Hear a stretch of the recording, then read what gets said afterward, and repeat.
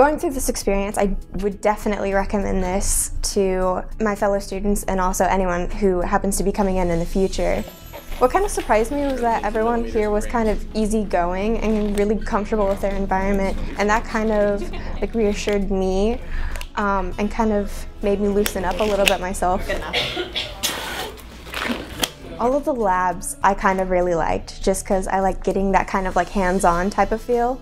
Usually what I do is I kind of scale Mike down. was working alongside me, and throughout the dissection he was just kind of there guiding me on what all I needed to do. Done that last Friday. Letting me know like everything that was going on and actual last complete scale is at.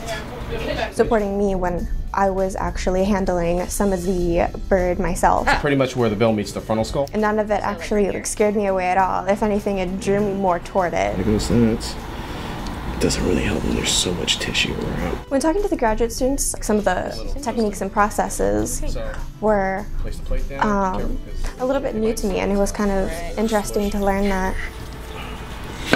Okay. There you go. Excellent. So take that. Beautiful. I learned a lot about myself and about what I want to do with my life.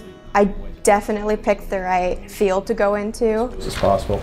Take these shears and just Being here very much reaffirmed my passion for marine biology.